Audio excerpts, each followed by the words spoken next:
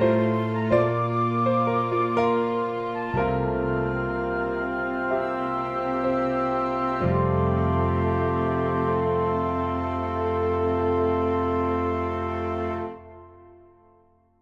everyone, welcome back to The Pen Habit. Got another great pen review for you today. Today we're going to be talking about the Platinum 3776 Century in Chartres Blue. I think that's how that's pronounced. Platinum is a Japanese brand, fairly well-known Japanese brand. This is the first Platinum pen I have owned. Interesting pen. So let me take you through what comes with the package. So it comes, as is often the case, in this cardboard sleeve. Comes with a nice blue pen coffin. So you open it up, and this pen came with a lot of stuff in it. So we have a warranty card here, the instruction manual, a converter, and Platinum uses their own proprietary converter system, a cartridge in blue, pigment ink, and I think there's a black one that isn't in here anymore as well. It comes with this little rubber stamp that says written using Platinum pigment ink. I have no idea why this is in here or why I would even choose to use it, but there you go. And then there comes the pen. Now this was attached to the clip, but this is the pen right here. So it's a resin pen. The resin is slightly translucent. It's not slightly translucent, it's translucent. So you can see through it. It's a very, very deep, rich, beautiful blue color, though. So it's hard, because it is so dark, it is hard to see through. But it is a translucent resin. Gold-plated finishes here on the clip and the band. The band has made in Japan, some Japanese characters, and then it says Platinum made in Japan again. So there you go. Now, the 3776 refers to, I believe, the height of a mountain in Japan, maybe Mount Fuji, I don't know for sure. But it does refer to much in the way that 4810 on a Mont Blanc refers to Mont Blanc. The 3776, I believe, refers to the height of a mountain in Japan. It is your pretty standard cigar-shaped pen, but it is a little smaller than a lot of cigar-shaped pens. Many of the cigar-shaped pens tend to be larger than one would expect. They tend to be just a little bit on the compensating for something side that I tend to like so much. Don't know what that says about me, but anyway. So about this, a couple things about this pen. List price on the pen is $220 US. Retail in the US at Goulet Pens, it sells for $176. But I actually bought this pen on eBay. And I bought it from a seller in Japan. And because I bought it directly in Japan, I paid $89 for it plus $13 shipping and handling. Comes with a 14-karat nib, so you're getting a 14-karat gold nib for $102, including shipping. Not too shabby. It's a nice pen. It's a nice pen. It's not the nicest pen I've ever used, but it is a nice pen and certainly good value for the money.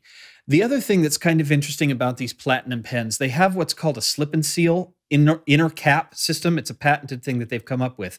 But basically, it's an inner cap that when you close it, it seals a little bit more tightly. There's videos online you can see about this whole system, but it will prevent the pen from drying out.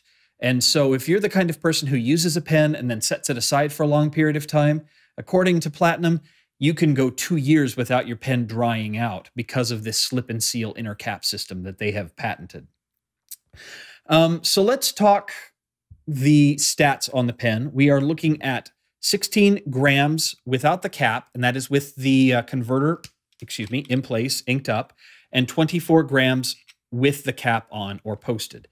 It is 10.4 millimeters in the middle of the section here. So, and it's a nice, comfortable hold. You can see here, it fits nicely in the hand. It is just a touch smaller than I generally like. I like my pens to be just a little bit longer, but we'll talk about that. Can be posted. The barrel is 13.3 millimeters at its widest point, and the cap right around here is about 14.7 millimeters. So it is 119 millimeters uncapped, which, as I mentioned, is short for uncapped writing. This is on the verge of what I can use uncapped or unposted. So this is, yeah, this is a little on the small side for what I generally prefer. The pen is 138 millimeters when it is capped, and as I mentioned, can be posted and posts at 153 millimeters. So in terms of the build quality, it looks really nice. The resin is beautiful color. It's polished perfectly, very well fit. Clip is nice, and it's got a little bit of spring to it, but it's still very stiff. The threads are nice and smooth. You can feel the tension of when that right about here, and then you've got another quarter of a turn there, where you can feel that slip and seal cap come on. So the band there, a nice big gold band in the center, and a little band down here at the end of the barrel. So, like I said, it's a beautiful material, kind of a boring design, but a lot of the Japanese pens tend to go very much on that understated route. They don't do a lot of super flashy materials until you get into the really expensive Maki-e, or however it's pronounced, Maki-e, I think it is, Maki-e, hand design sort of stuff. So most of their everyday use pens are a bit more understated, more traditional designs, that sort of thing. Let me talk to you a little bit about the nib, though.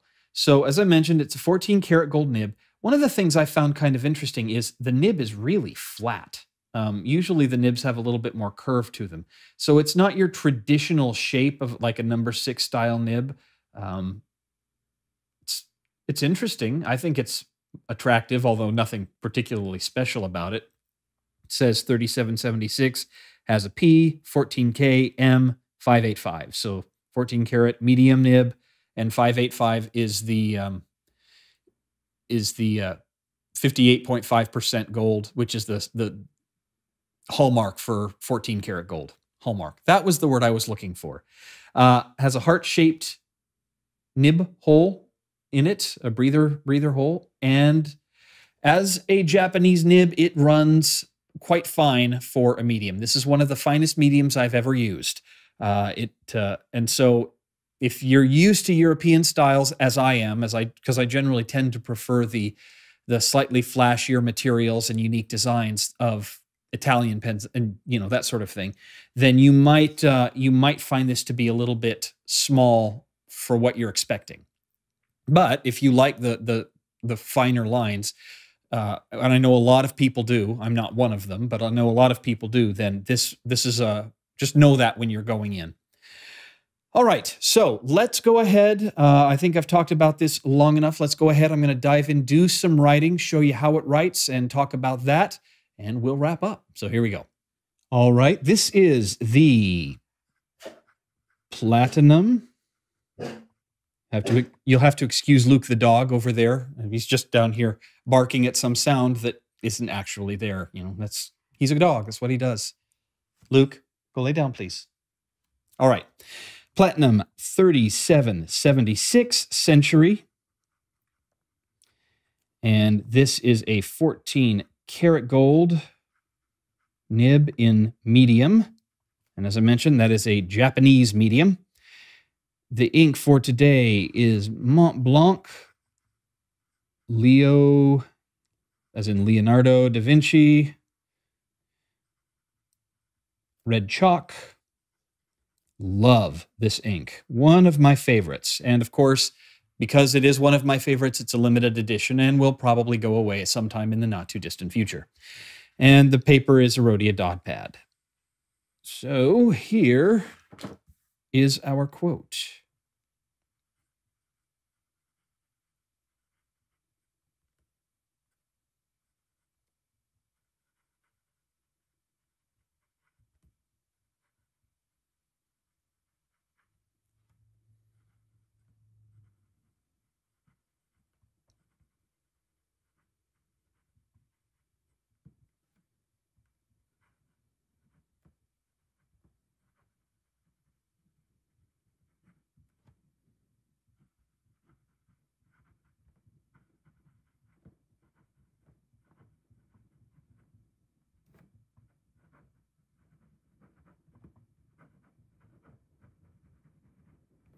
All right. So the pen, right out of the box, I had no problems with hard starts, skipping, anything like that.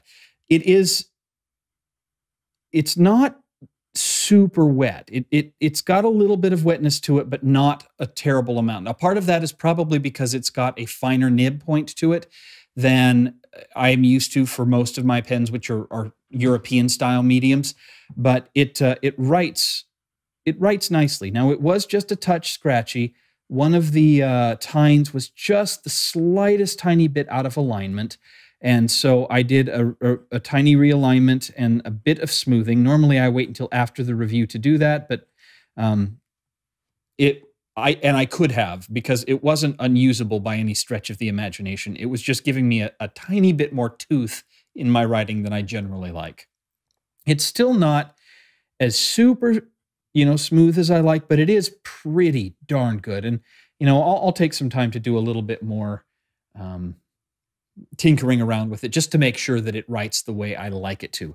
Now let's talk line variation. When I first started playing around with this, I was like, wow, this has actually got some pretty decent line variation, but you have to push pretty hard to get it. I would not recommend buying this pen for the line variation, but it does give you a nice tiny little bit of bounce. That was me not putting the pen on the paper, not skipping or railroading. But yeah, it writes very, very well, especially now that I've just smoothed it out a tiny little bit. In terms of the reverse writing, we have some nice reverse writing, and it writes pretty nicely. I'd say one size smaller, so this is probably like a Japanese fine.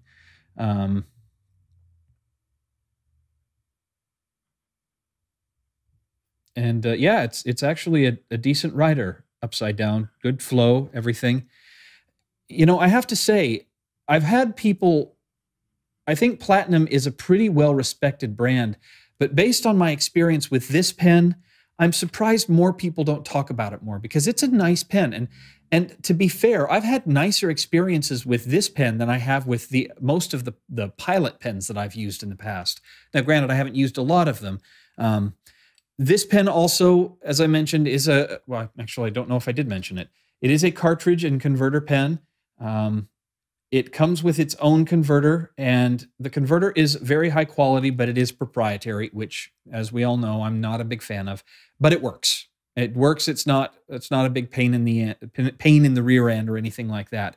So for the most part, I like this pen. I use it quite a bit. It's a good, some people will say $100 for a pen is not a workaday pen. That's a fancy pen. And if that's your budget, absolutely. And this would be a good value for $100, I think. For $176 or $220, the retail price or list price in the United States, I probably wouldn't buy this. But for $89 plus shipping, this was a good value, I think. So I would say if you're in the US in particular and you want to get one of these pens, go to eBay, find one of the Japanese sellers who has a really high rating, and order from them. And I think you'll be pretty pleased with this pen. So that's about it for the Platinum 3776 Century. If you have any questions, please leave them below. I will do my best to answer, and we'll see you here next time on The Pen Habit. Have a good one.